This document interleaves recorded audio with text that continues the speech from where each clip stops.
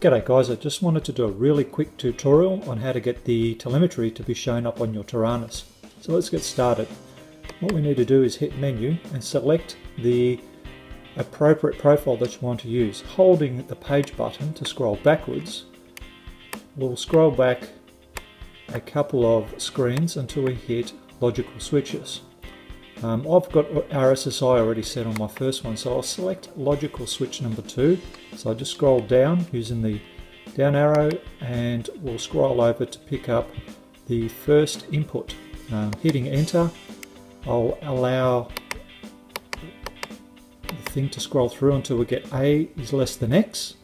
Hit enter, scroll to the next one, and what we're looking for here is to display, let's say, cells. So that's the dual, well, that's all of the cells that are present in a pack, not just reading the individual cell. But my interpretation of what I read is it states that cells is derived as a multiplier of cell, so it's probably not as accurate as your cells pack, but it's accurate on each individual cell. So there we go, we've got cells here, and for the demonstration I've got a 3S pack. So why don't we set a value of around 12 volts, because I know that the unit is not anywhere up near 12 volts, and that'll give us the ability to have an audible alarm at the end of this. So we'll scroll up and we'll set the threshold value of 12 volts. So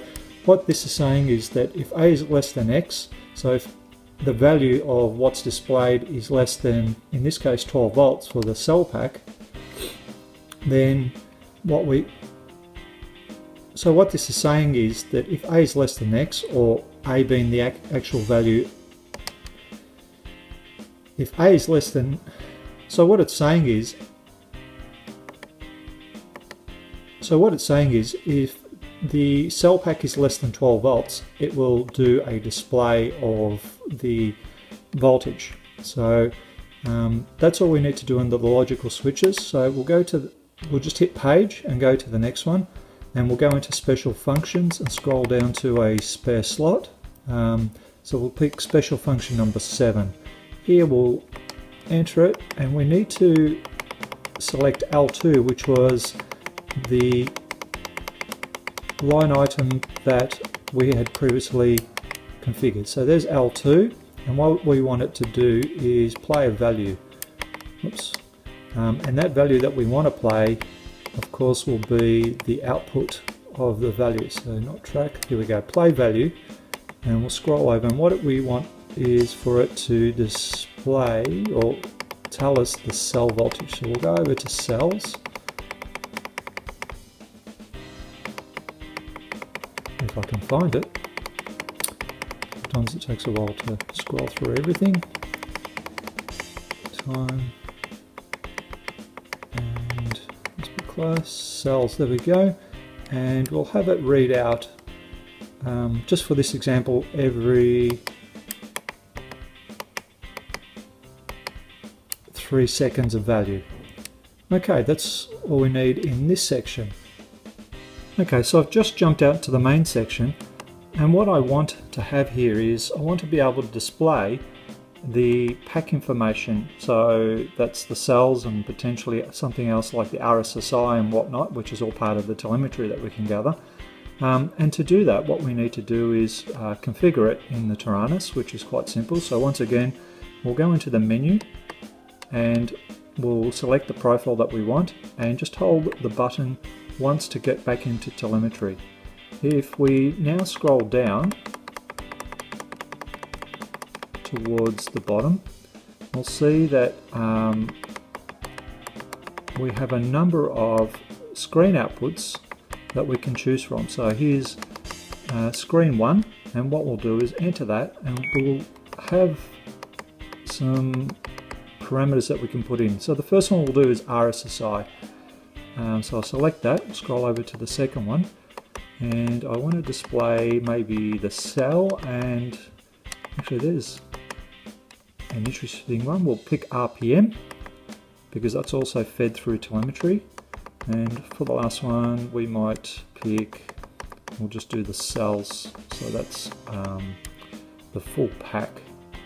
And you can add anyone that you want to this list.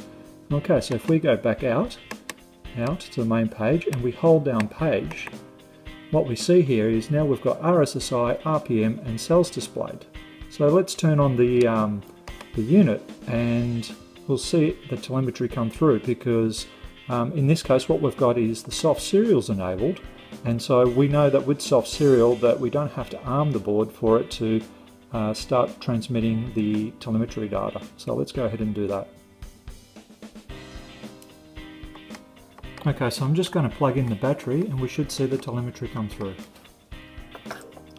0 volts, 3.8 volts, 11.5 volts, 11.5 volts. Awesome, so now we see the RSSI on the left. Volts, we don't see any RPM. 11.5 volts.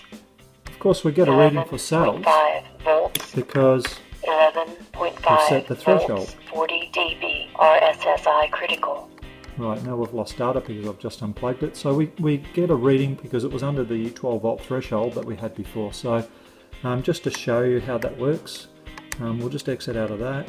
We'll go back into the menu under, whoops, I went the wrong way, under telemetry, and we'll scroll down again. And we'll set that threshold back up for cells, wrong menu,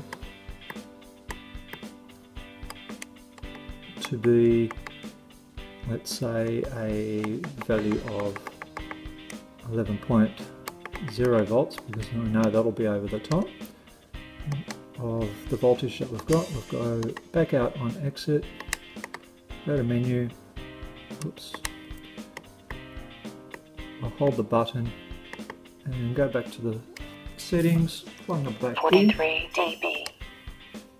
And we should see the battery voltage come back up. So it's at 11.5 volts and stable, and of course now we don't get the reading of the output. But once the cell voltage for the pack drops to 11.4 volts, of course it will start to read out, because that's what we've told it to do. So thanks guys, I hope you found this tutorial interesting, and I hope you can use it in your flying. And if you'd like what you see, I've got a number of other quick tutorials that you can go and check on my channel, so please subscribe because I'm always posting new ones, and have a great day. Cheers for now.